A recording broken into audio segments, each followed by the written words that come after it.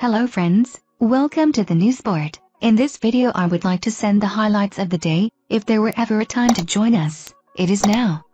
Every contribution, however big or small, powers our journalism and sustains our future. Kalei Mau on playing overseas, glad that I made that decision. The Phil-Hawaiian talks of her experience playing for the Puerto Rican pro team Los Changos de Naranjito, while waiting for the return of the competitive scene in the country. For Kalei Mau, playing overseas during the pandemic was the right move.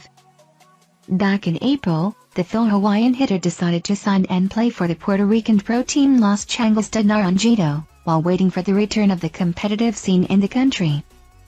It was a good environment for me to be in during the time of pandemic instead of me waiting around and hoping that the competition in the Philippines will get back. I'm really glad that I made that decision, said. It's such a high level of volleyball there in Puerto Rico. You have no choice but to get better. After her 2-month stint in Puerto Rico, Mau flew straight to Thailand to join the national team. Despite all the challenges before the tournament, the 26-year-old's international debut for the Philippines was positive. Mau's leadership was vital for Team Chocomacho's campaign in the 2021 Asian Volleyball Club Championship that was held last October 1-7 at Nakhon Ratchasima, Thailand. It was really tough, Mau said. I missed out on a lot of training and I actually didn't meet the team until I had my first game. There were a lot of challenges, but it was a good experience and I'm glad that I was able to compete and represent the country. Mau posted a game-high 20 points against their sister team Ribisco to bag the lone victory of the 6th-placed Chocomacho in the tournament.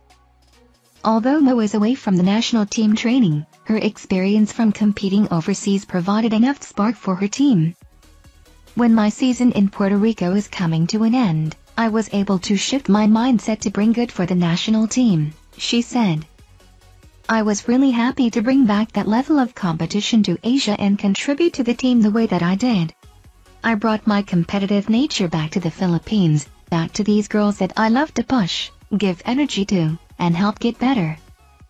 Mau is currently inside the bubble training camp of her Team F2 Logistics and will suit up for the upcoming Philippine National Volleyball Federation, PNVF, Champions League in November.